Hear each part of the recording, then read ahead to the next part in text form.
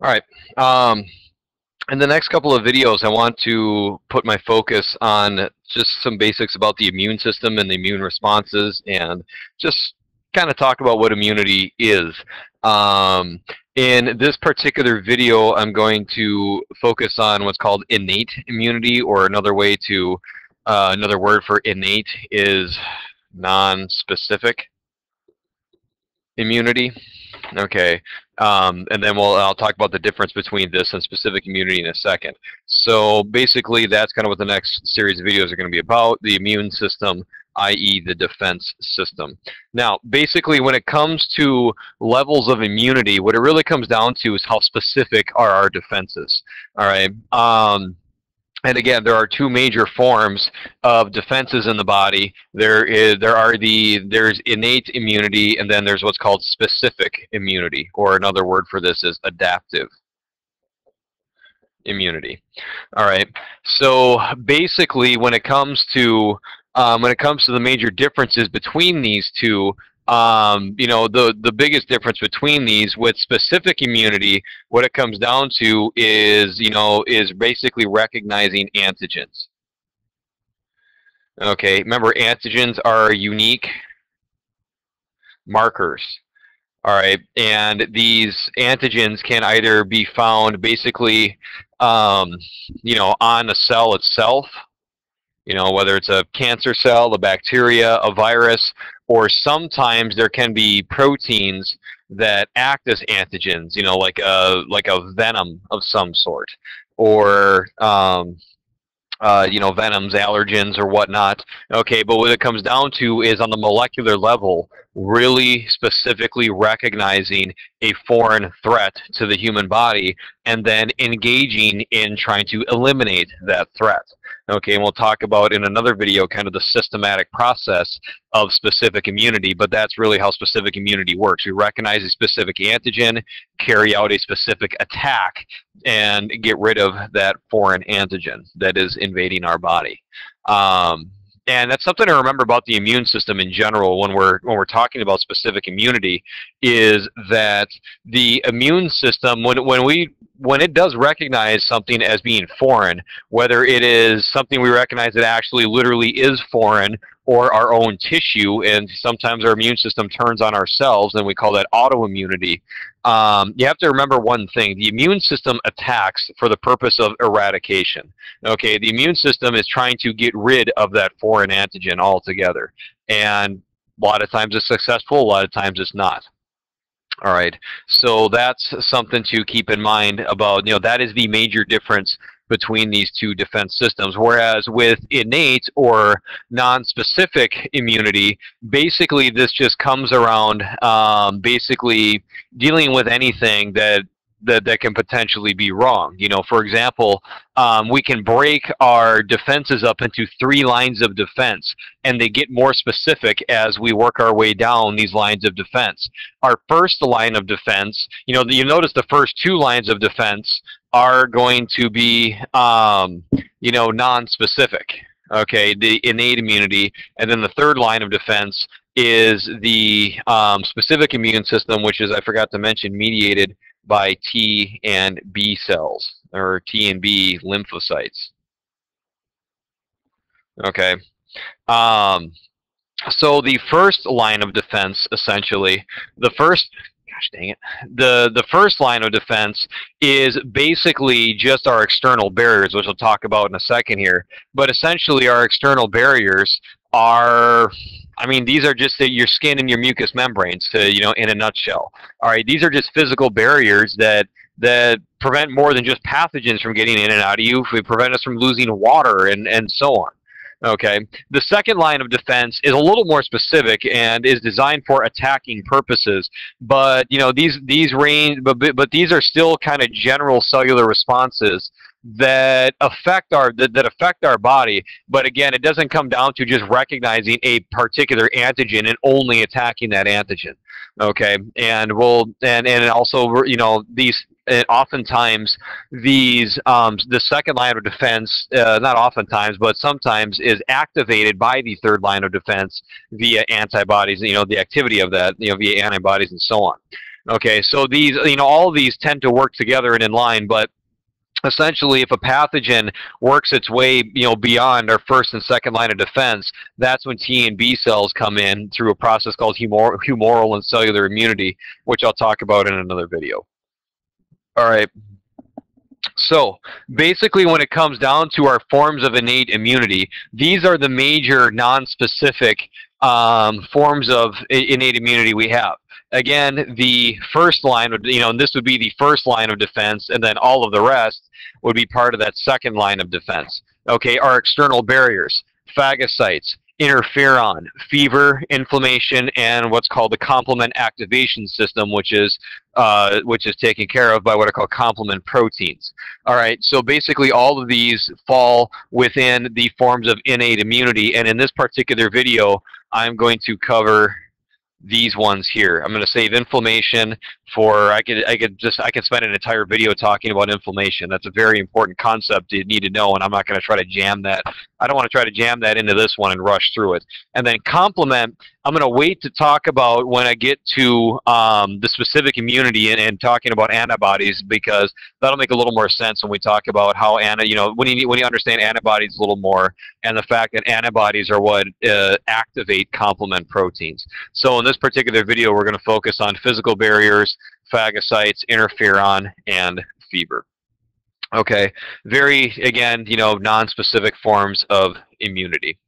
So the first line of defense is, again, as I mentioned before, our external barriers essentially would just, fall down to either, or, fall within your skin or your mucous membranes.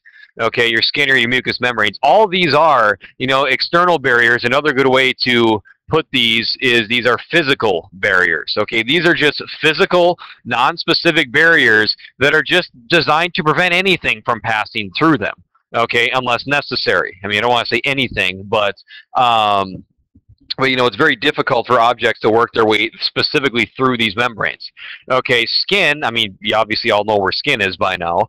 Skin is that, and you guys, at this point in time should know what skin is. Remember, skin is that stratified, squamous, keratinized, epithelial tissue. All right, basically the epidermis of your skin.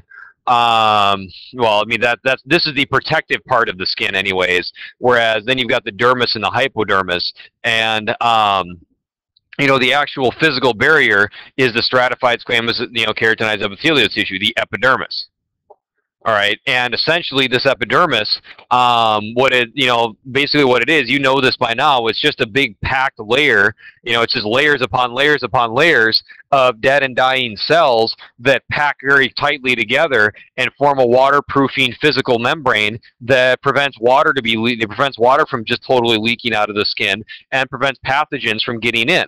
All right, so just the physical presence of the epidermis of the skin is the largest physical barrier of the body.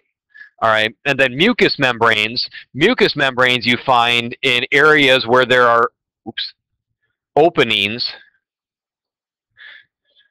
to the outside.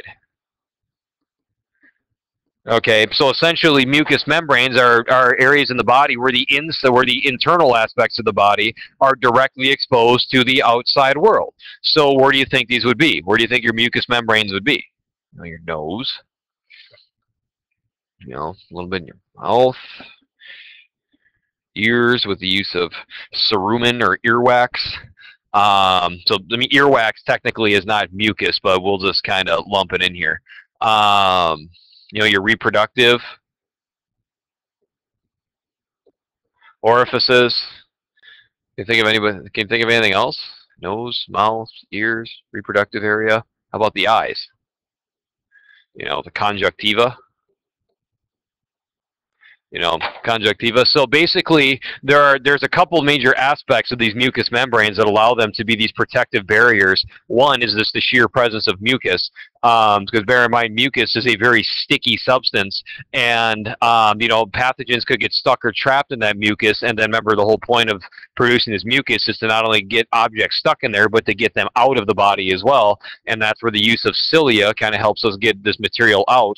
And then there's typically also, and usually antimicrobial, antibacterial enzymes and other antimicrobial secretions found within mucous membranes of the body that help us damage and destroy any kind of pathogens that may come in contact with those mucous membranes as well. And then also, another area, like the reproductive tract, for example, the female reproductive system, the inner walls of the vagina are very, very acidic. Okay, there's good bacteria that thrive in there that produce a lot of metabolic waste that make that area very, very acidic. Oop, I forgot another one. Penis.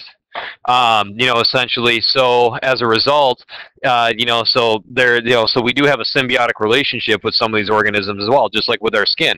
We have a lot of bacteria in our skin that are very useful for us, because of their physical presence. All right, the respiratory tract or the conducting airways of the respiratory system are lined with with those mucosal membranes, and again, just like anywhere else, there's mucus, there's enzymes in there. They're designed to to get rid of bacteria. The genitourinary tract, a big part of the defense here is basically the pH of urine. Okay, urine typically is acidic. Okay, urine is typically acidic, but we can influence the pH of our urine based on what we eat, what we drink, how active we are, but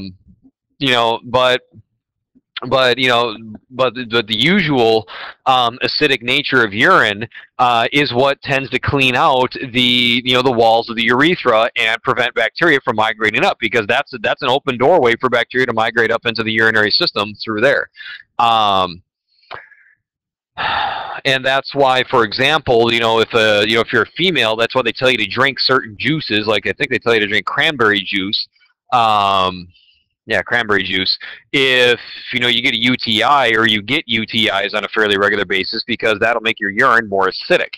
Okay, or that's why if a person has an indwelling catheter, i.e. a catheter that is left in the urethra for long periods of time, so the bladder is just constantly emptied, a person is at a greater risk for contracting a UTI.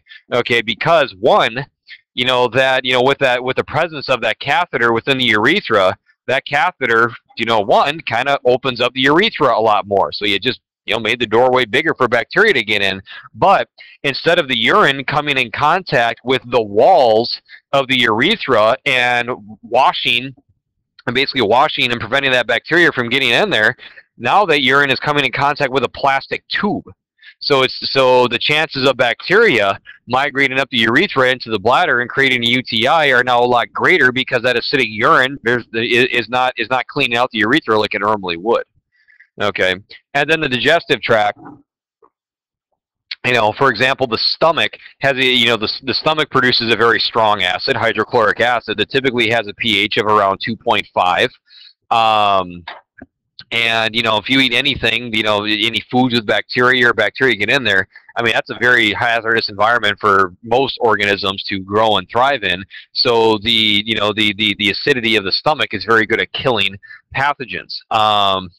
Plus, there are patches within the small intestine, Peyer's patches that are helpful for grabbing any bacteria that may leak from the colon into the small intestine, and so on. All right, so in general, our barriers, these physical barriers do a pretty good job of defending us, but they don't always do their job to the full extent. So sometimes organisms do get by these physical barriers, whether it's through natural means or whether it's because we cut ourselves. A person's a smoker and they're not cycling through mucus in their airways like they should. If a person is taking prescription antacids, you got to be careful not to eat foods with a lot of bacteria, like non-homogenized dairy products and so on, because because that acid normally kills those bacteria. So if there's any kind of weakness in these external barriers and the pathogen gets through these, then that's where the secondary barriers come in, and or the second line of defense comes in. And one of those major second lines of defense is phagocytosis. Okay, basically, remember, think of phagocytosis as cellular eating. Okay, phagocyte, obviously phagocytosis is performed by, phagocytes. Okay, cells that just basically literally physically consume, a cellular entity that does not belong, and digest it and break it down. All right, so phagocytes, basically what they need to do first is they need to distinguish the body's cells from, let's say, for example, you get a cut in your skin and bacteria get in. They distinguish, our cells from bacteria by what are called pathogen-associated molecular patterns.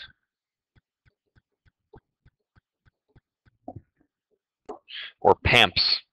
Okay, so basically what these are is that these are essentially, molecules or molecular patterns that are only produced by microorganisms. Okay, so basically how phagocytes know the difference between a bacteria, virus, viral antigen, whatever it may be, is that these phagocytes, our immune system tends to know most of the cells of our body by the time we're born. Okay, so when some foreign object does get into our system, there are certain patterns or antigens that can be recognized as different from ours. With the third line of defense, T and B cells recognize specific antigens or markers.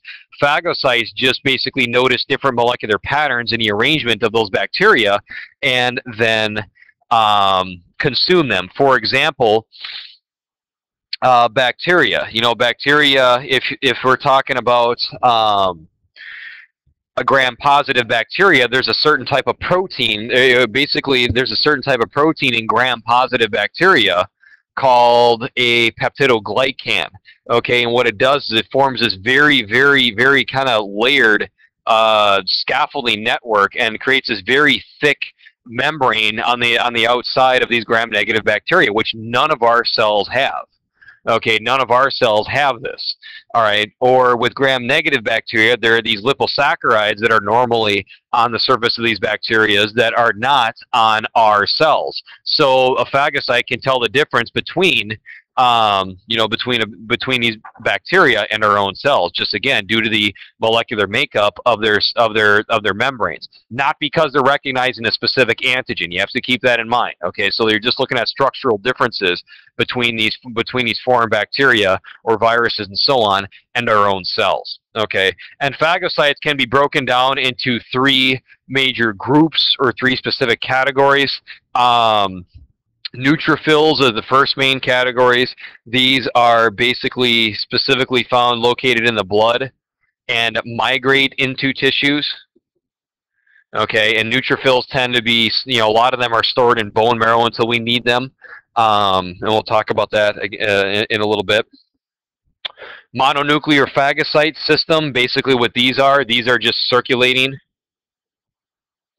phagocytes, otherwise known as monocytes. And by now, after you've gone through, you always talk about blood prior to this topic, so you all know what monocytes are. And then there are what are called organ system phagocytes. These are basically phagocytes that have migrated into organs, okay, and they make a home there. Now, bear in mind that that these phagocytes are going to look a lot different, in the organs themselves than they did in the blood. Okay, these phagocytes tend to adapt to the environments that you find them in. For example, dendritic cells.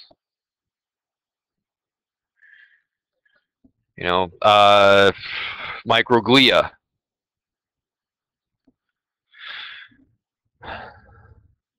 Kupffer cells.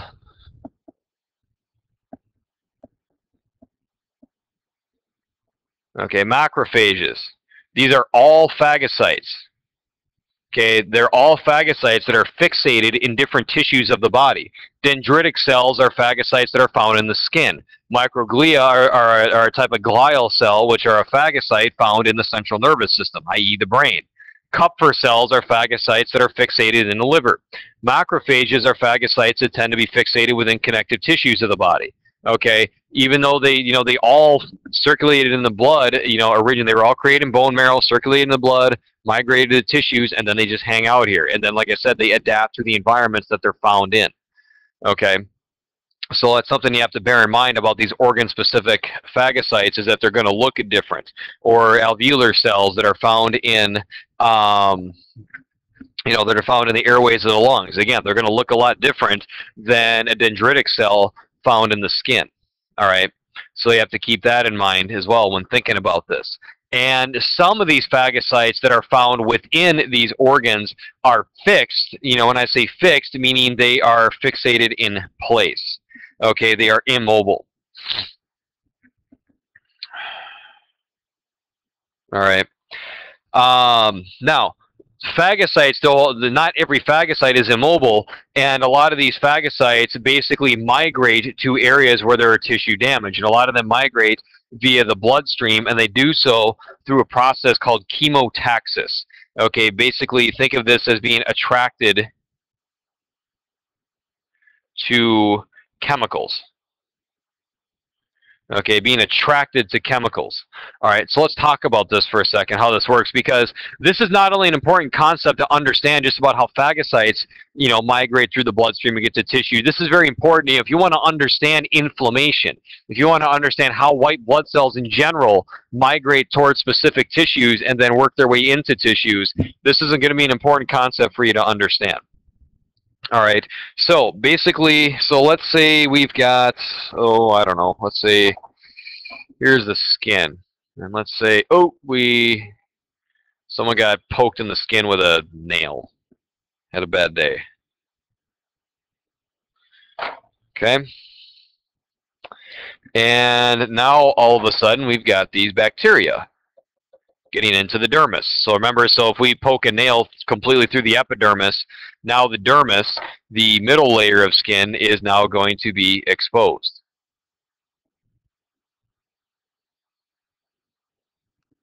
All right, is now going to be exposed. Now, so what's going to happen? So we've got these phagocytes in the bloodstream.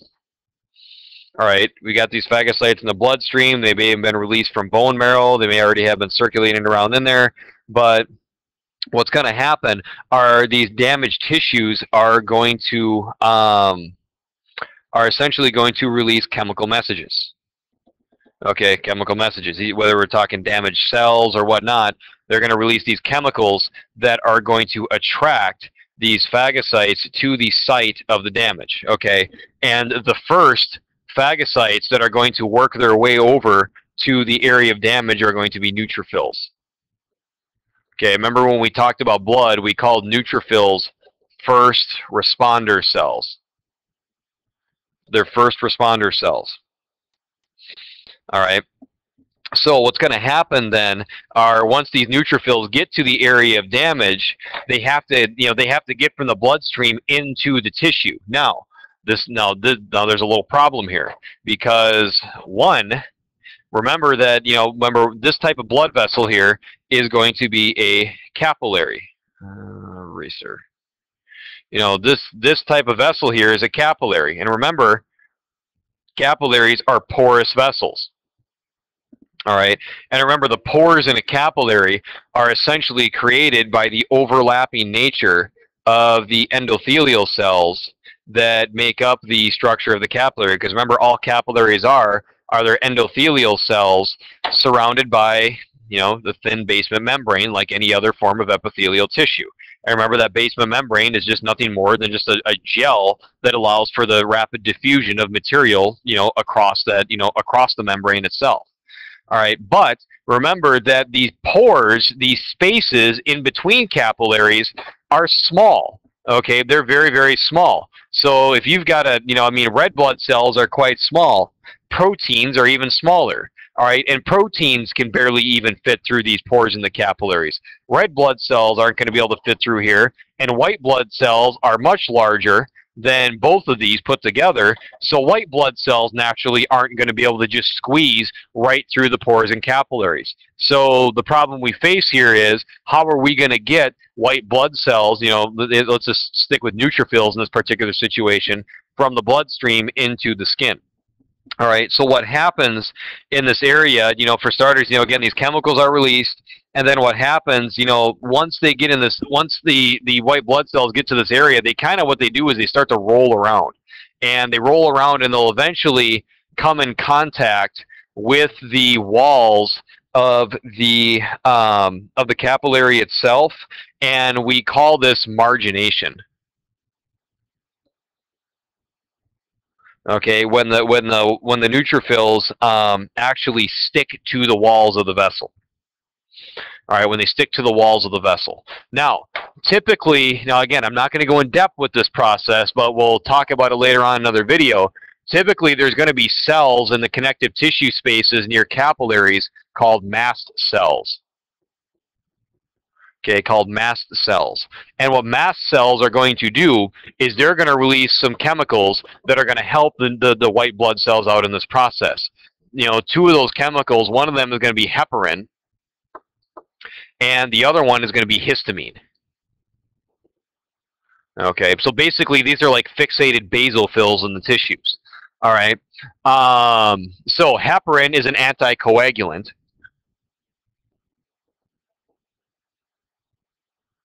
All right, I'm going to tell you right now, do not say blood thinner. If you're a nursing student listening to this, and you're about ready to go out in a clinical rotation, and people are going to drill you and quiz you all the time. If they ask you what heparin does, if you say blood thinner, you're going to get your head ripped off. Just because especially if you're interning around nurses, nurses tend to spend a lot of the day getting harped on by doctors and patients, and basically getting ordered around all the time, and then they can be quite crabby at times. If you catch them in the right moment when they are really crabby, they'll take it out on you. So make sure you are on top of your game, and when you're asked the question, you give the precise answer. Nothing against nurses. We need you. I love you to death, but sometimes they can, y'all can get kind of crabby. Now, so basically when we say anticoagulant, we're talking about preventing the formation of a blood clot. Okay, so essentially, so that'll help so that'll make it a little easier for the neutrophils to actually get into here without any clots plugging the way.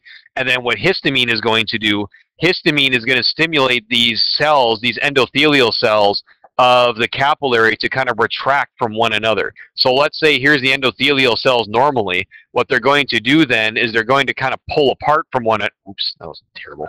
What they're going to do is they're going to pull apart from one another, and then now we've got a larger space, and now the neutrophils can squeeze into the tissue. All right, and so they're not going to, I know this looks a little big here, but the white blood cell isn't just going to fit nicely like we walk through a door.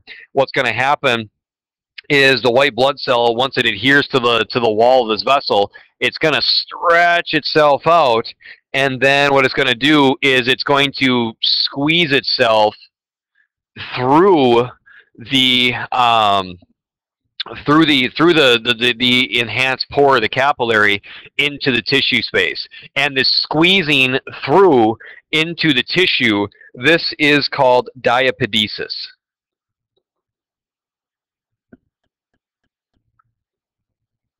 Diapedesis. So the squeezing of this neutrophil into the tissue space itself. All right. And then now, once the neutrophil gets into, the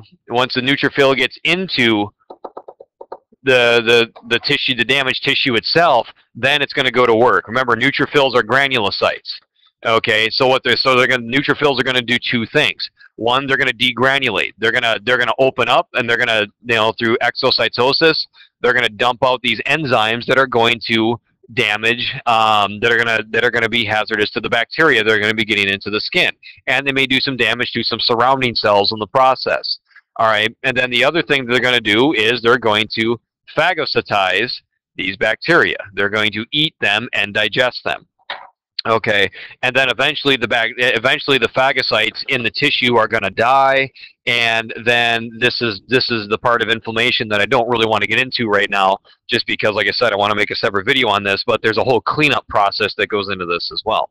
So that's essentially how phagocytes get into the tissue spaces. They're chemically attracted to the area of damage or infection, and then what they do is they adhere to the walls of the vessel, again, and that's called margination. It is important to know these terms.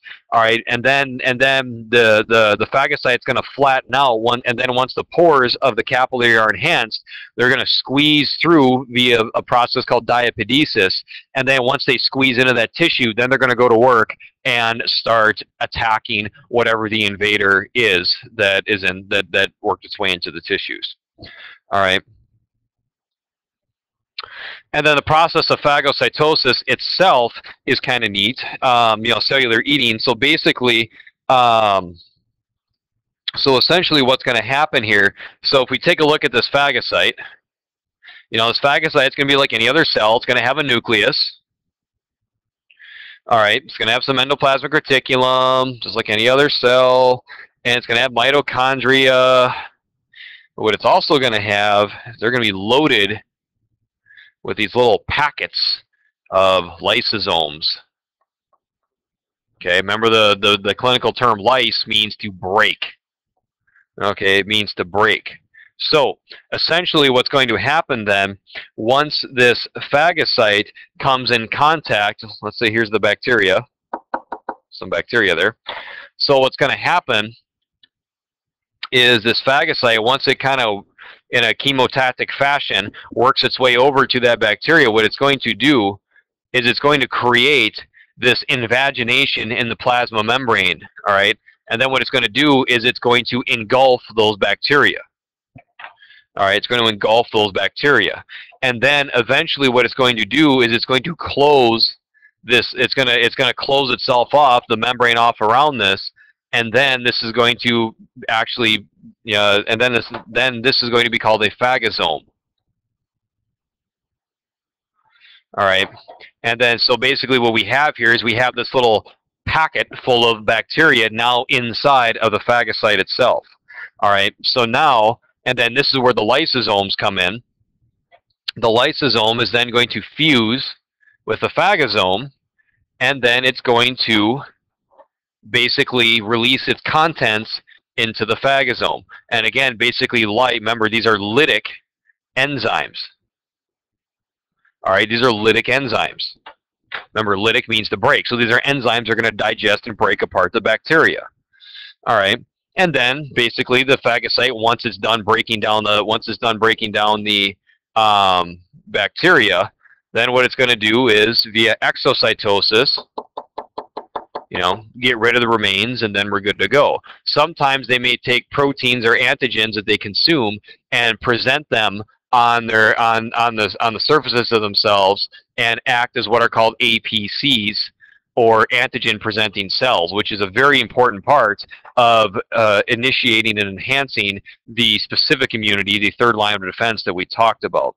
So, but I'm not going to get in depth with that right now because that's just a process for another time, or for another video. Okay, so that's essentially the role that phagocytes play in the innate immunity.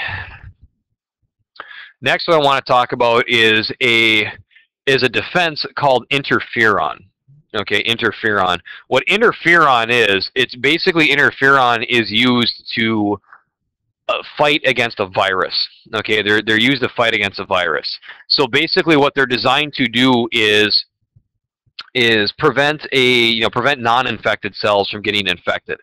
Okay, and one thing that's interesting about interferon is that not terribly long ago, the FDA actually approved the use of interferon in fighting certain forms of cancer and viral infections and diseases and so on. Okay, well, like I said, interferon is primarily a defense against viruses. Okay, so let's talk about viruses for a second here and how they work. Now, there are basically two major categories of viruses. There are either DNA-based viruses, or there are RNA-based viruses, otherwise known as retroviruses. Okay, retroviruses. But basically, the whole point, whether we're talking about a DNA or an RNA-based virus, you have to remember one thing about viruses is they are parasites. They're parasites. Okay. Can't spell today. All right, and like any other parasite, whether it's a molecular parasite or it's a leech or any other kind of animal, parasites need a host. Parasites need a host in order to survive. Okay. and without that host, they're not going to live. All right, that's why, parasites, they thrive off of other organisms and the well-being of other organisms at that. All right, so, but now we're talking about a molecular parasite here. Now remember, the one sole function of a cell. Remember, the purpose of cells are to manufacture proteins. Okay, cells are just protein factories. That's all they are.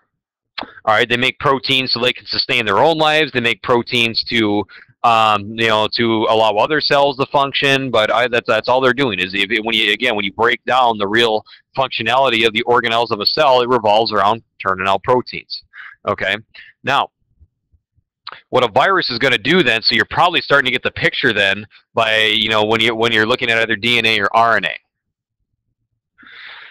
All right.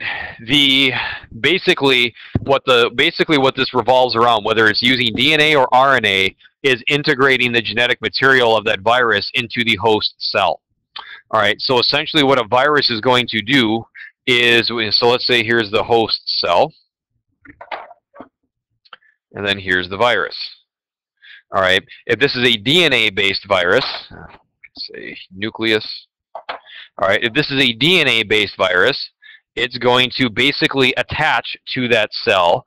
It's going to insert its DNA into that cell, and that DNA is going to work its way into the nucleus. And then that viral DNA is basically going to more or less take over the regular DNA of that cell. It's going to integrate itself within the genome of that cell. All right, and then basically, so basically now you have a viral genome in control of the activity of that cell. So basically, what that's going to stimulate then is instead of using transcription and translation to turn out messenger RNA for the purpose of creating normal cellular proteins, now you're going to create messenger RNA for the purpose of creating viral proteins. Okay, so essentially what this virus is doing is it's tricking the cell to manufacture viral proteins for the purpose of essentially manufacturing more viruses. Okay, and then if we're talking about a retrovirus or an RNA-based virus, these tend to be a little different. Basically, so let's say here's that virus. What they're going to do is they're going to contain RNA, and then they're going to contain an enzyme as well called reverse transcriptase. All right, so essentially what this is going to do is it's going to insert this RNA into the host cell, and then reverse transcriptase is essentially going to go backwards along this strand of RNA, and it's going to stimulate the production of basically viral DNA. And then just like what we talked about over here, that viral DNA is going to integrate with the host cell's DNA, and then basically it's going to basically alter its genome and stimulate the cell to produce more retroviruses. That's basically what cells do, is they take over the nucleus of the cell, and then which you know of as the control center of the cell by now, and then that stimulates the cell then to manufacture new viruses. Okay, and then essentially what's going to happen as these viruses are manufactured, they're going to start to kind of bubble up in the plasma membrane, and they're going to start to bud out, and then they're going to go and infect other cells. All right, they're going to go out and they're going to infect other cells. And eventually, this cell that was infected by the virus is going to die. Okay, because if the cell is not manufacturing proteins for itself, it is eventually going to die. And then what's going to happen is the cell is just going to, break open, and then these viruses are then going to, escape and then just go continue to infect other cells in the area. All right, so what interferon does, so when some cells are infected by a virus before they're too far gone, they are going to release a protein called interferon. Okay, and essentially interferon is, think of interferon as like a warning signal, like a smoke signal or whatever, I don't know, however you want to think of it. Okay, interferon is a signal that essentially is going to stimulate these cells to, up their antiviral defense. their antiviral defenses. Okay, it may not work completely, but it's gonna. Well, what it's going to do is it's going to slow down the viral infection. The harder it is for a virus to infect another cell, the harder it is to generate more viruses and continue to grow and spread the infection. And then that will basically, if we can slow that down, that process down through the use of interferon, that makes it easier for our specific immunity, our T and B cells, to come in and take care of business. And you have to bear in mind that when the immune response does actually happen, we're not only going to attack and destroy these viruses, we're also going to attack and destroy these virally infected cells as well. All right, so that's basically what interferon is and how viruses work. The last thing I want to talk about in regard to innate immunity is a fever. All right, is a fever. Fevers are natural responses to infections, and they are important. You only hear about fever and inflammation when people talk about how much or how little fun they are to go through. And it's understandable because I'm assuming every single one of you that's listening to this has had a fever at some point in time and know that they're just not pleasant experiences to go through. And but at the same time, they are important because they do help us fight the infection. Fevers just get to be dangerous when they get to be too out of control and or if they don't go away. All right. So natural responses to infections. Now, basically, what this revolves around is basically increasing our normal core body temperature. 98.6 degrees Fahrenheit or 37 degrees Celsius. Okay. Elevating that temperature up a couple of degrees. All right. And fevers tend to have 3 stages, which I'll talk about in a second here. And, the onset, the plateau, and the defervescence phases of a fever. Okay. Now, fevers, basically the positive sides of fevers is, one, they increase the activity of neutrophils. They increase, should have put metabolic activity there, sorry. They increase metabolic activity. And, by increasing metabolic activity, that's going to increase healing and repair of any damage that's taken place to our tissues. And you have to bear in mind that's going to create a hazardous environment for pathogens in general. Okay, by creating this hazardous environment for pathogens, you have to remember, especially with bacteria, all right, bacteria, like any other cell, are finicky about the environments that they need to grow and thrive in. And by increasing or decreasing the temperatures, even if it's only by a couple of degrees, can, probably won't kill them, but it can prevent them from spreading or slow them down. Okay, so that's the nice thing about elevating the body temperature, but like I said, it just never feels good to go through a fever. But as mentioned before, by elevating their body temperature, though, that can cause complications with the body. It's going to, they could cause, the biggest effects you're going to see are going to be on the central nervous system and the neurons. All right, because neurons, when body temperature gets too high and neurons start firing in an asynchronous, uncoordinated fashion, that could cause people to have seizures, which you see a lot more in kids than adults. And it's just, neurons, like any other cell, are, they need optimal environments. They're just a lot more finicky than most other cells, and eventually they're just going to start to shut down. And well, you can do the math on what happens when your central nervous system shuts down. So fevers are good, but they can be bad if they're too extreme. So let's just kind of talk about how this process works. So basically, when you get an infection, basically throughout in the midst of this infection, there are chemical messages called pyrogens. Oops.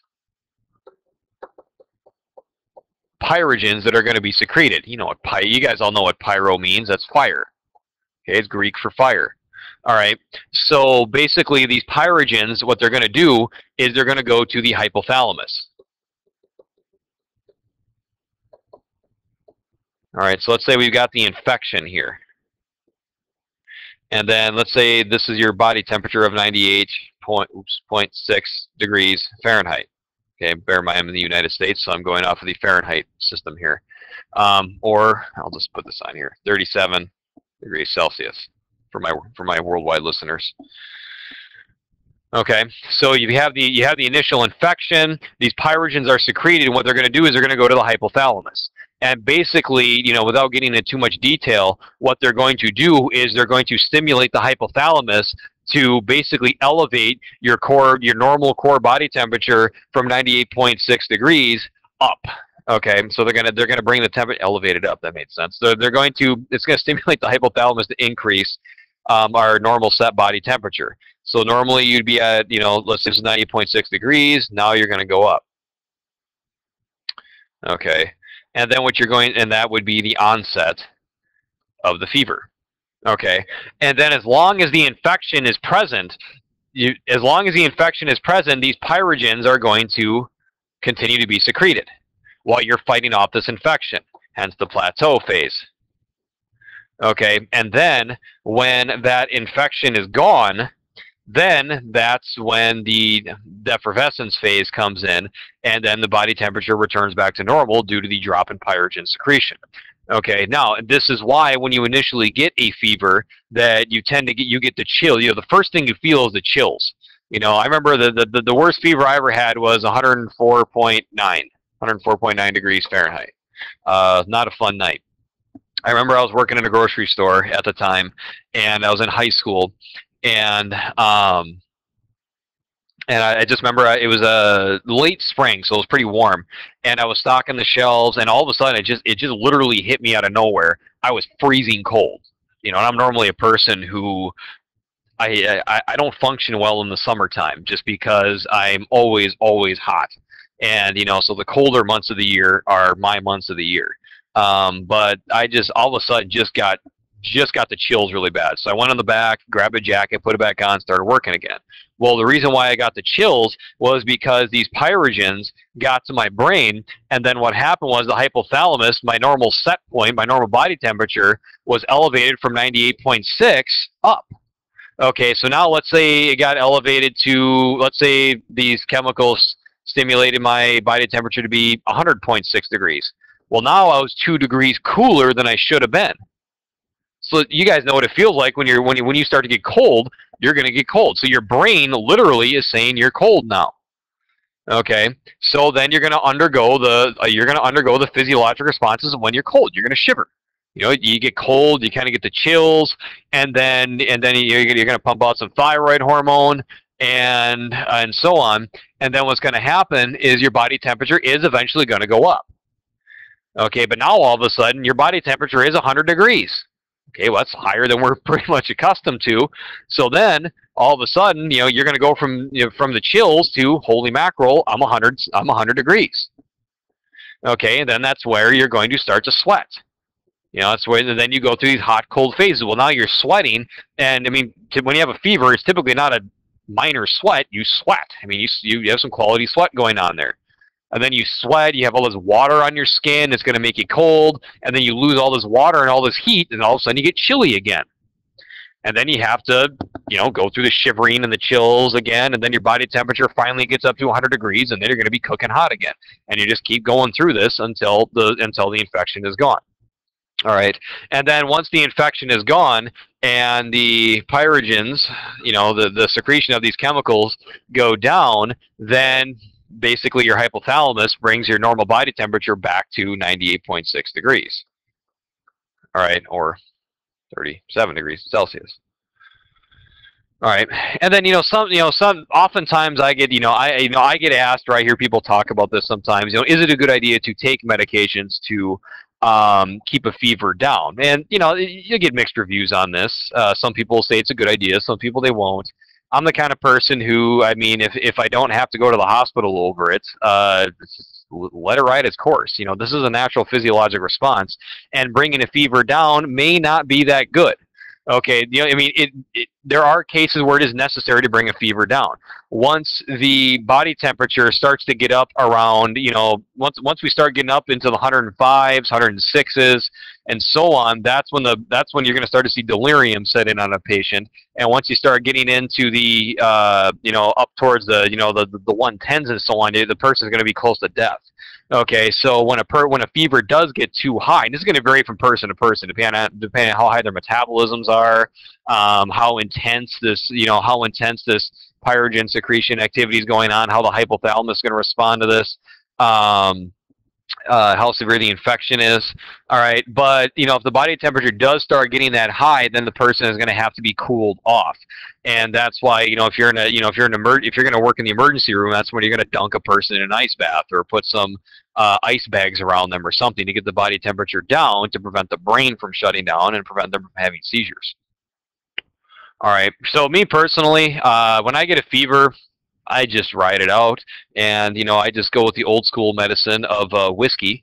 Grandparents knew best with that. And when you're younger, remember a grandparent giving you a little pinch of whiskey or brandy, or they'd mix it with some sugar just to sweeten it up, because when you're a kid, that's kind of a hard taste to handle. And then basically it does the same thing NyQuil does. It just knocks you clean out and you sleep through it. Plain and simple. That's I don't know. That's the Aaron remedy that's my remedy. So there's a reason why that stuff was called medicine a long time ago. Yeah, so that basically is my presentation right now of innate immunity. As I mentioned before, I'd like to just do a whole nother video on inflammation and save the complement system for when we cover antibodies and so on. So that is innate immunity. Well, not all of it, but most of it in a nutshell.